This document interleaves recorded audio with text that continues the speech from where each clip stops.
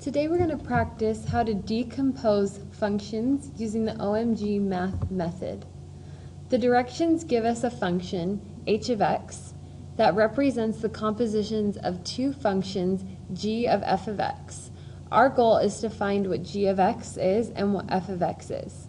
As we go through this problem, recognize that there is more than one answer to this problem. I am only going to give one solution.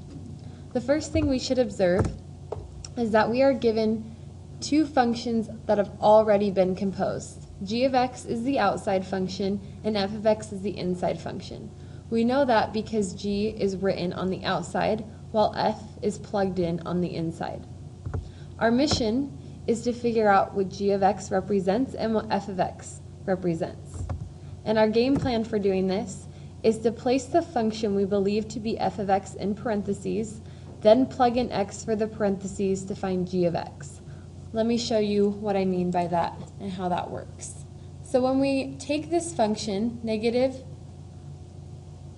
rad 4 x minus 1, I believe that x minus 1 is f of x. So I am going to plug in a parenthesis around x minus 1 and label that f of x is equal to x minus 1.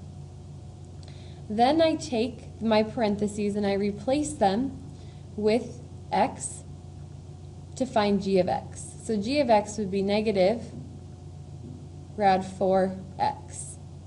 To check to make sure I've done this correctly, I know that g is the outside function and f is the inside function. So when we compose functions going the opposite way, we write the original equation we're given, the outside function, g of x, but instead of writing the variable x, we leave a parenthesis in its place.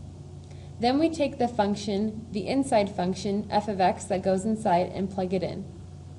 Since we can see that this is our original equation, we know that we have found what f of x and g of x could equal for this problem. So right here is our answer if we look back at our mission, and we know that we have finished the problem.